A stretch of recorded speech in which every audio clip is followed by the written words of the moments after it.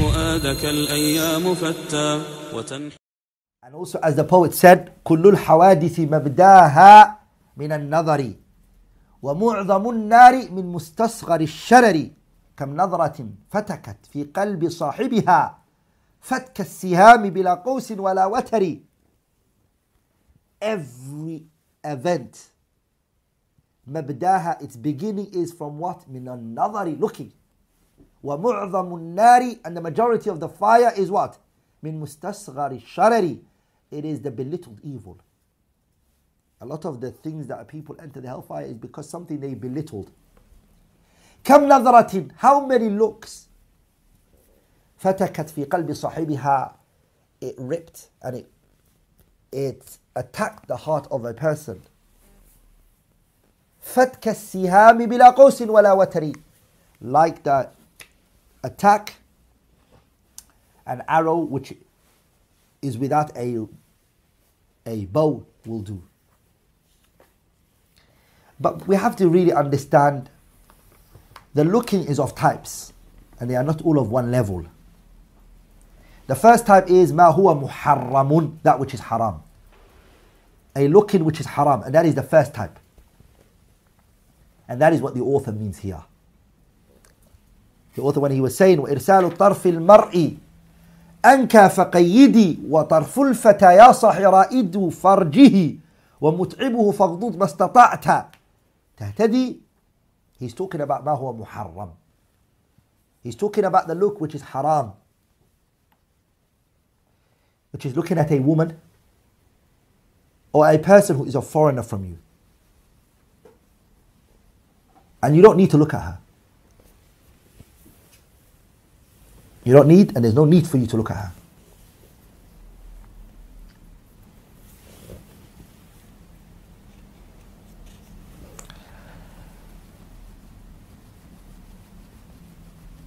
The second one is mustahabbun, a recommended look. It's actually recommended that you do this looking. And this is وهو النظر إلى امرأة يريد أن يتزوجها وغلب على ظنه إجابته. A man looks at a woman in which he wants to get married to, and he has a high assumption that she's going to accept him. Jabir radiallahu ta'ala anhu, he said that the Prophet sallallahu alaihi wasallam has said, Jabir said that the Messenger sallallahu alaihi wasallam has said, إذا خطب أحدكم المرأة, if one of you wants to get married to a woman, فإن استطاع أن ينظر إلى ما يدعوه إلى نكاحها فليفعل. If he is able to look at that which will call him to marrying her, then he should do it. فخطبت امرأة, he said, I wanted to get married to a woman, and so this is what I did. فكنت أتخبأ لها, I was hiding from her in a place where she could not see me. حتى رأيت منها, until I saw from her ما دعاني إلى نكاحها, I saw from her that which called me to marry her. فَتَزَوَّجْتُهَا, and so I married her. Abu Dawud narrated this hadith. And Imam Ahmad also narrated in his Sunan. Now the scholars, they differed on this issue now here, which is that the hadith says, looking at the woman, that which will call you to marry her. What does that mean? And what is the limit? Because when you look at the statement of Jabir radiallahu ta'ala anhu, he also said, I looked at her to that which will allow me to say to myself, yes, I do want to marry her. And so what is it that a person can say, I will look at her, that which will allow me to marry her? This is where the scholars differed on. Some scholars, they said, إِلَى وَجْهِهَا وَكَفَّيْهَا فَقَطْ. It is that the person looks at her face and her palms. And that is a riwayah of Imam Ahmad. And another riwayah, also he said, له النظر, it is permissible for him to look at إلى ما يظهر منها غالبا. إلى ما يظهر منها غالبا. He is allowed to look at that which becomes apparent from her the majority of the times. What does that mean? It means her face. كالوجه, her face. والرقبة, her neck. Her neck will show. وَالْيَدَيْنِ, her 2 hands, وَالْقَدَمَيْنِ, her 2 feet. And this is something that when a woman is at home, these are the things that will be seen from her. And it's also permissible for him to look at her more than once. وَيَجُوزُ لَهُ أَن يُكَرِّرَ النَّظَرَ إِلَيْهَا. He's allowed to look at her more than once. And he's allowed to observe her beauty and analyze her. With her permission and also without her permission. But he's not allowed to be alone with her. As the Prophet ﷺ told us that a man who is alone with a woman, shaitan is the third. So the place that he's doing it from is a place where he's not with her. But he's seeing her from somewhere outside. So here it tells you that you don't have to take permission from her.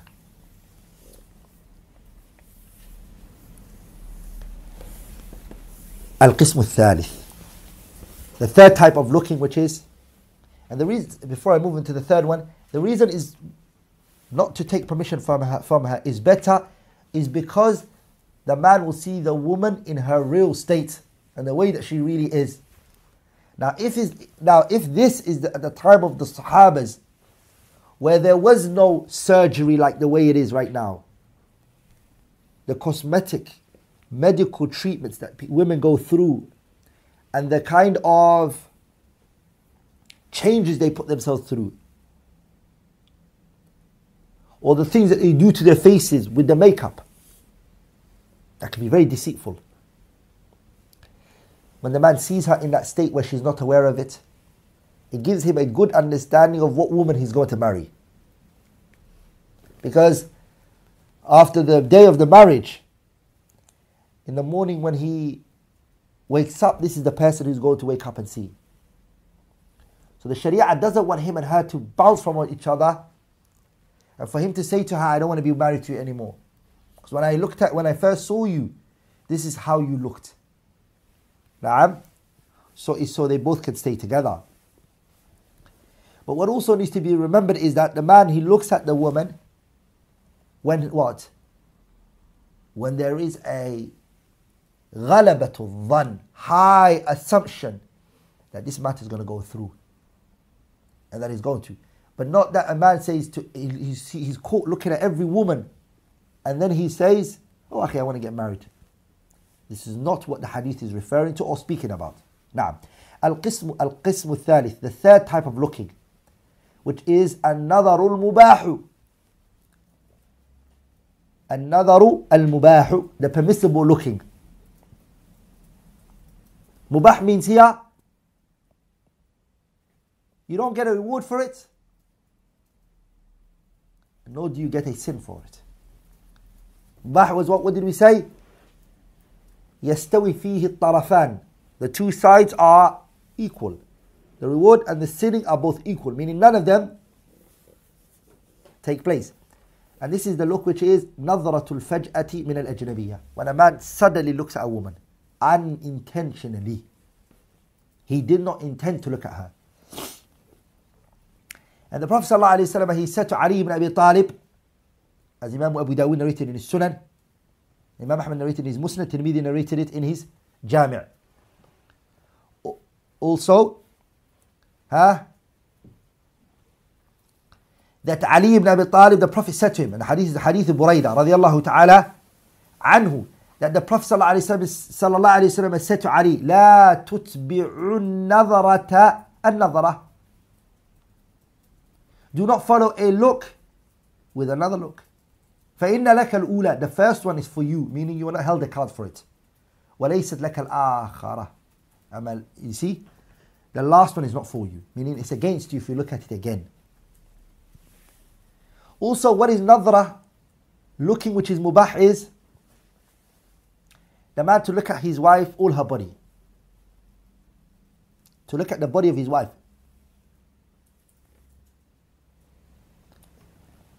That involves her private part. It's mubah for the man to look at her. Some scholars, they said no, it is not permissible for him to look at her private part, or sorry, it is disliked for him to look at her private part.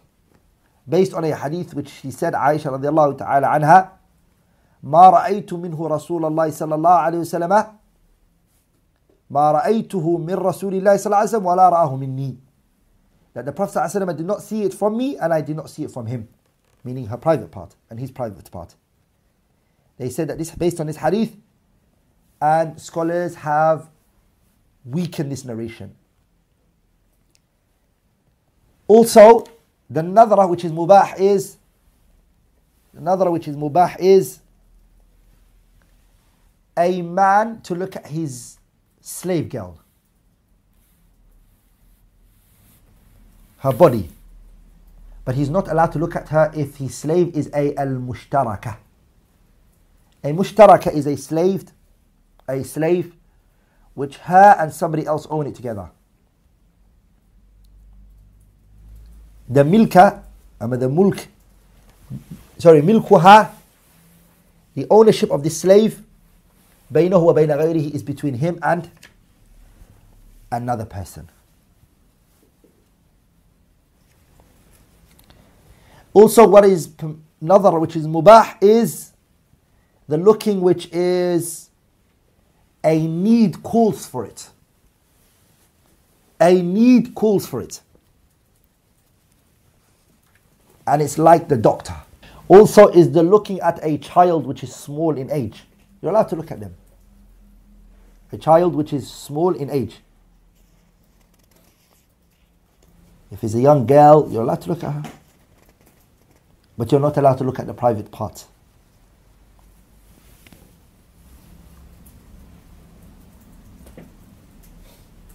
Also the woman who is from your maharim, your family members. Even them, you're only allowed to see from them that which is apparent on their day-to-day basis. And from those which we have mentioned is her face, her neck, her two hands, her foot, her hair. You can see her shin, you can even see. And the list goes on. But those are the three types of looking. Another which is haram, and another a looking which is mustahab, and a look which is mubah. So the Shaykh rahimahullah is referring to which one? The looking which is haram. ويحرم بهت واغتياب نميمة وإفشاء سر ثم لعن مقيد وفحش ومكر والبذا وخديعة وسخرية والهزء جاء مشدد. The Shaykh said, ويحرم, it is haram. بهت, baht is haram. Baht. As Jawhari said in his Sihah, the word is bahattahu, bahtan wa buhtanan, fahuwa bahat. Is when you say about a person, قال عليه ما لم يفعله. It's when you say about somebody that which they have not did. To say about somebody that which they have not did. This is called what? Buhtan. Al-buhtan, it is that which you say about a person in which they have not said. And it's lying. It is lying and it's not permissible.